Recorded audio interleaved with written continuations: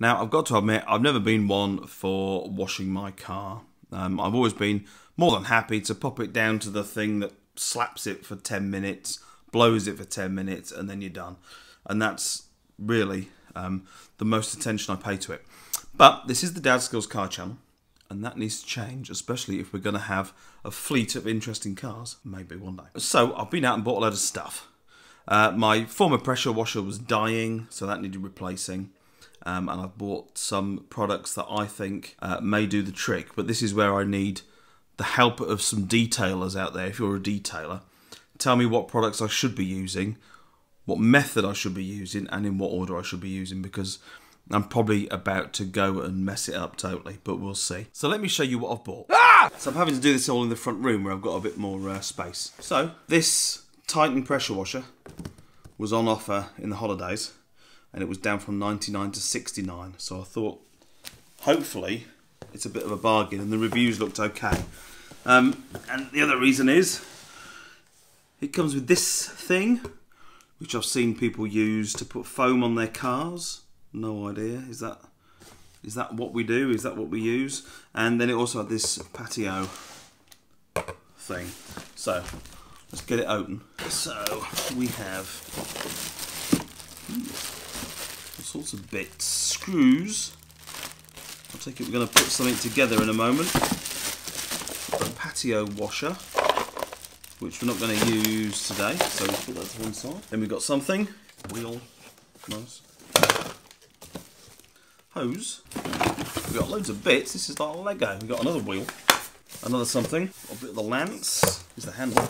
Bits, handle. All the bits are out. So we've got to put this together first before I can do anything. The cable looks a good length. Okay, so there are 3 different sets of screws, but it doesn't tell you which one to use where. So we're going to use what looks the most appropriate. Yeah, seems to do the trick.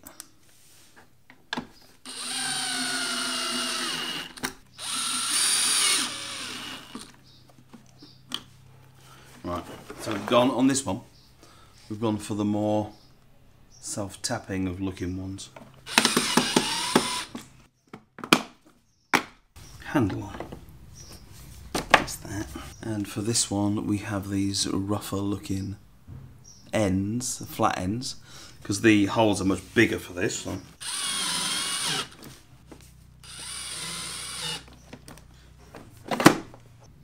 That's the back, that needs to face away, which is that. And then this thing clips on the bottom. That must be for the bottom of the lance to go in. Clip into there. That will definitely be that. That's got a little rubber seal on the bottom.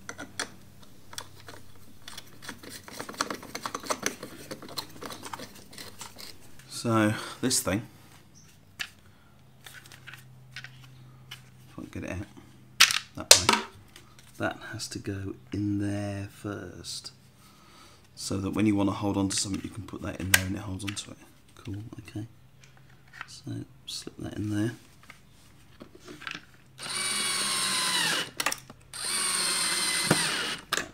This thing at the back holds your nozzle that you're not using, and this thing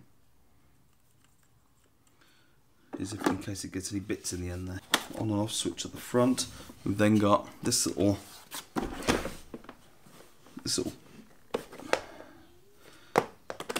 exit down the bottom there for our hose, pressurised hose, and then we come down to the hand lance, and it's got our foaming attachment thing on there.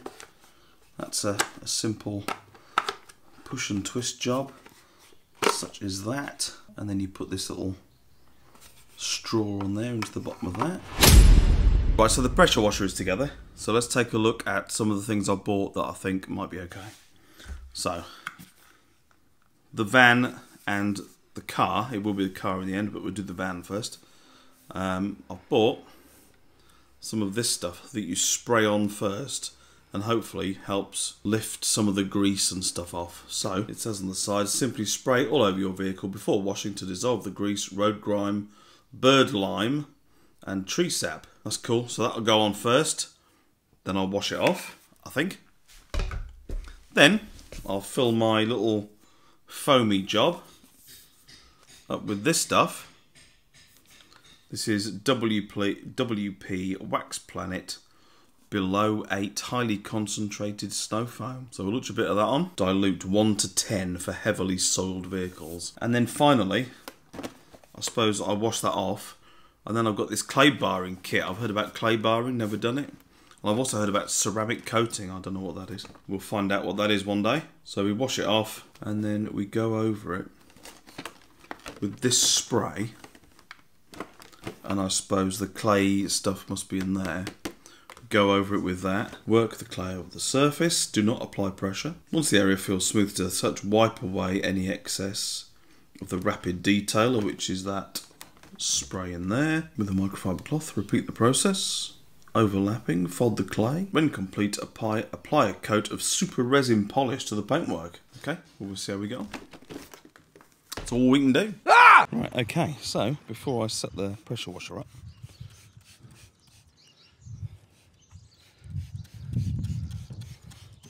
we'll go over it and cover it in this demon machine. See what it does.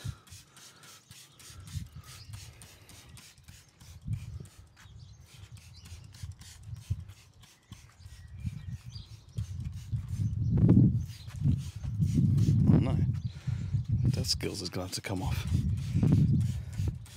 Right, I'll put all this on, then I'll come back to you. Right, I've finished with this stuff. It smells really nice actually, and it seems to have moved the grease a bit, but it could be a bit hot. It might have dried it out already. Oh, there we go. Right, so now I'm going to go over it with the pressure washer. See what that looks like.